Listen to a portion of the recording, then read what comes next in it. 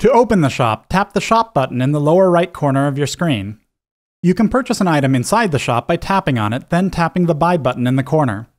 If this button isn't working, you may not have enough gold, or you may be too far away from the shopkeeper. The shop is divided into different sections. By default, you will always begin in the Recommended section. This section always shows you a single major item and its components, and it typically offers a safe path for newer players. You can always return here by tapping the Recommended section icon. Once you feel you've got a good grasp on the basics of the game and your hero, we encourage exploring the shop and customizing your item builds.